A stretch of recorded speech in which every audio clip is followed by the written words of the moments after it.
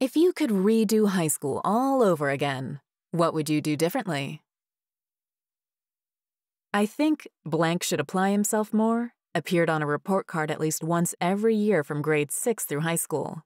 I didn't really heed that advice until the final year of high school and did enough to get into uni, but I could have accomplished a lot more if I'd clued in earlier. When I realized how disproportionate and psychologically deleterious my effort on keeping the A+ average, I'd have worked enough to hold the B+ A- line, and I wouldn't have wallowed in C territory as revenge against God knows who.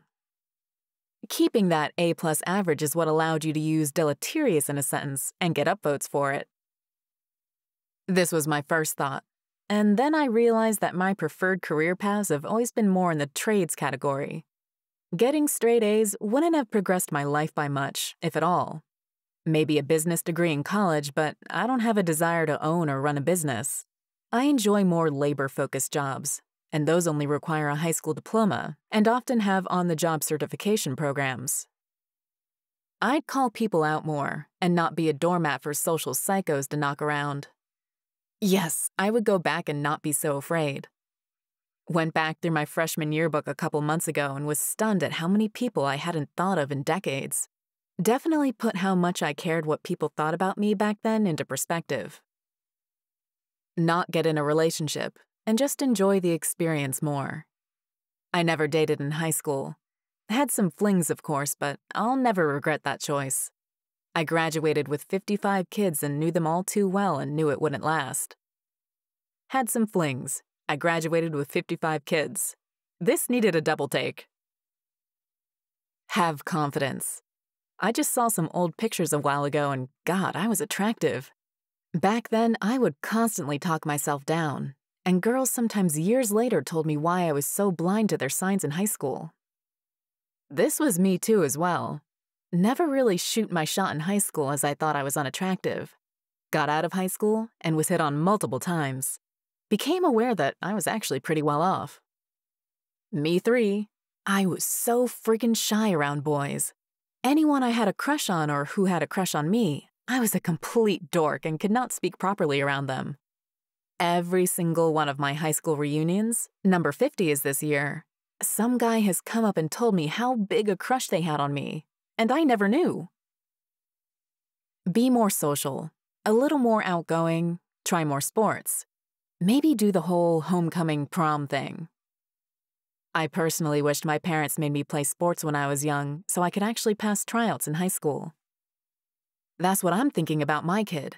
I don't know if I should force them into doing any sport at all because my mom didn't force me and now I regret not being more active in my youth. And I actually wanted to play sports in middle high school but never bothered because I was so self-conscious about being behind. Now I want to play basketball, but I'm scared to join a league as an absolute beginner.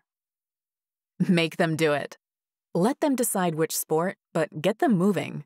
They'll thank you for it later. I have 4 in sports. Hard work, but worth it on so many levels, for us and them. And join a league. Try the YMCA. They have tons of adult leagues and are super welcoming. Worst case, you find it's not for you.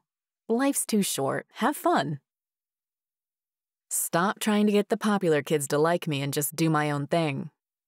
The saddest part about this for me is that I was always on the outskirts of the popular kids, and now I don't have a single friend from high school because no one from that group cared about me.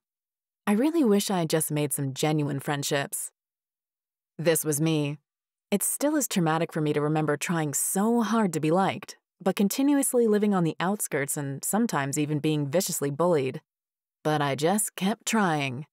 I don't have one friend from middle or high school for this reason. For fuck's sake, I wish I had just not cared so much. Kids who had a slight chance of being popular would turn on genuine friends. It's so sad. The popular kids were treating each other like crap, too. Imagine the Real Housewives drama, but with kids. Yeah, I was a cheerleader, friends with athletes and student council since freshman year. After high school, nobody called or messaged me back. My sister's geeky little group is still going strong. She even married one of them. I was going down that toxic popularity path like so many other teens, and finally at the beginning of my senior year, I had an epiphany one day. Why the f should I care about popularity? I just started not giving a f and started doing my own thing. Wish I'd discovered it sooner in life. Invent Google. Invent Google with this guy. I also choose this guy's Google. I'd care a lot less about what people thought of me. In retrospect, there really weren't that many people who gave me shit in high school. It was mostly me imagining the kind of shit people might give me, worrying about what they might be saying about me, getting anxious about scenarios that could happen. Christ, what a waste of time that was. Give a shit. 81 grad here.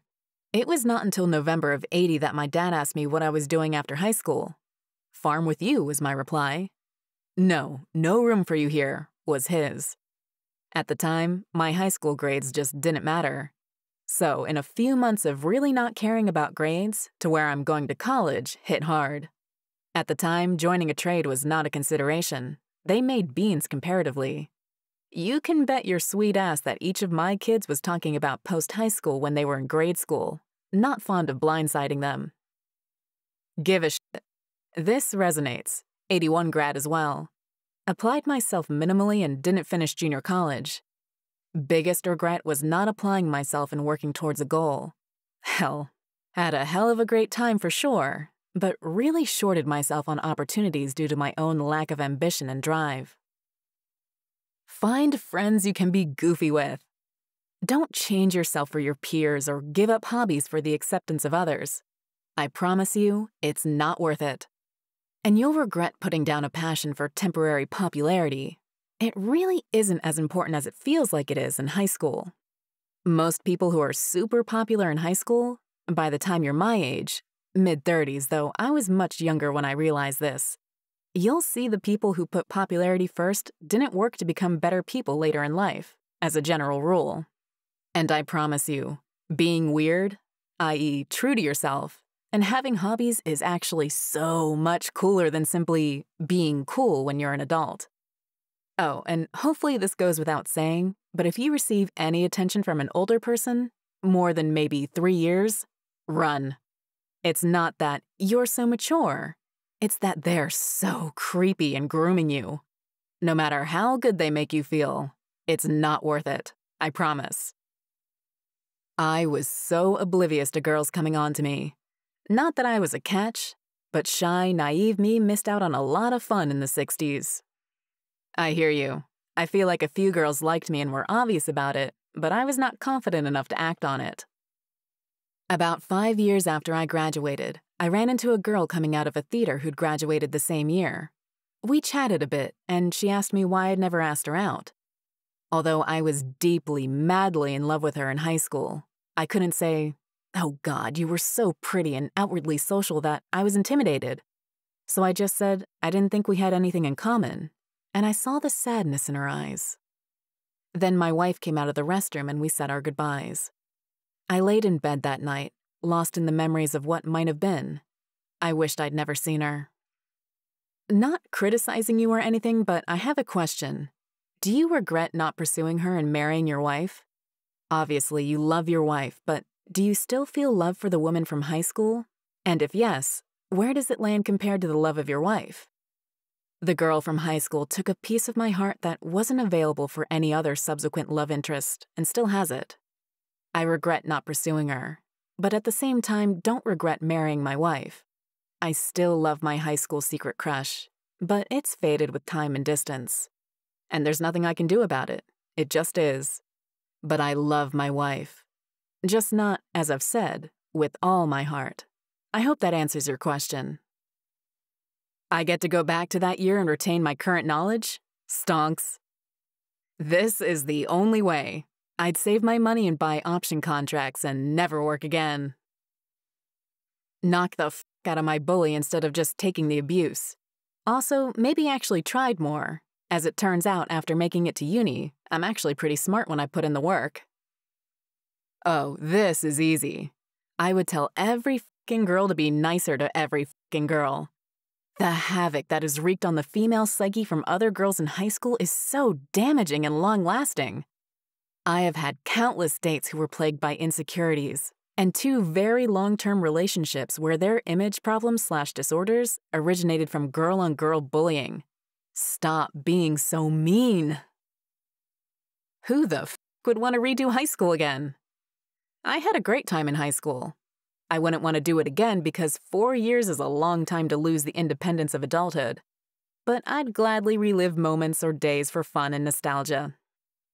As much as I disliked high school, there were some aspects I really enjoyed. I wouldn't want to do the studying and coursework again, but all the extracurricular activities I did were fun. So what would you do differently if you had to redo high school? Looking at all the options, I'd probably say all of the above. But if I had to choose one, stonks. Definitely stonks. Until next time.